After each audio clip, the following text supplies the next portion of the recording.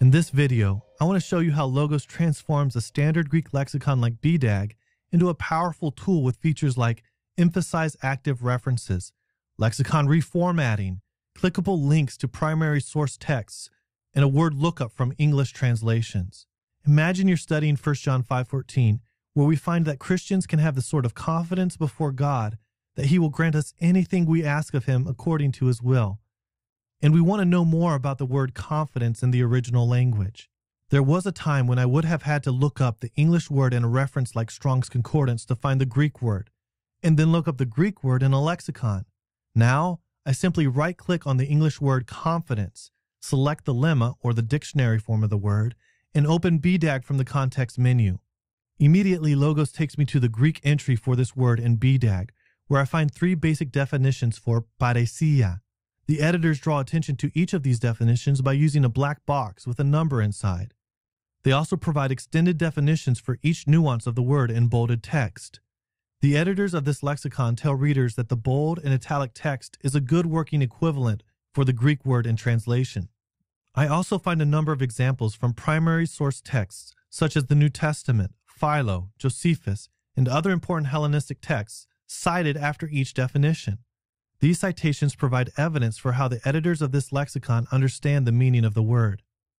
With the Logos edition, I can click on obscure abbreviations like VL, and Logos tells me it is an abbreviation for varia lectio, a Latin phrase that means variant reading. I can also click on the citation provided by the editors and jump to the ancient source being cited. If I wanted to see how Josephus uses the word in Antiquities 2.116, I can hover over the citation, or click to open it in a new panel. Since I'm studying 1 John 5:14, it would be particularly helpful to see if the editors cite this text somewhere in this entry. Instead of scanning through the entire entry, I can simply click on the visual filters icon and select Emphasize Active Reference to immediately locate and highlight all the places the editors cite this passage in the lexicon. Notice how 1 John 5:14 lights up, directing me to the third definition, a state of boldness and confidence, courage, confidence, boldness, fearlessness under the second subsection in relation to God. If I want to break up these large paragraphs of text, I can use the lexicon outlining visual filter. This visual filter, which is included in Logos 6 base packages, makes it even easier to find and process the information I need. In the Logos edition of BDAG, I can also locate everywhere 1 John 5:14 appears within the lexicon by typing this reference in an inline search. I find the editors reference this passage in the entries on aiteo, akuo, thelema, paresia, and pros.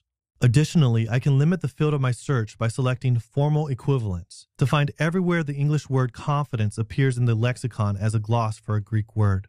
To get started using the Logos edition of BDAG, place your order today.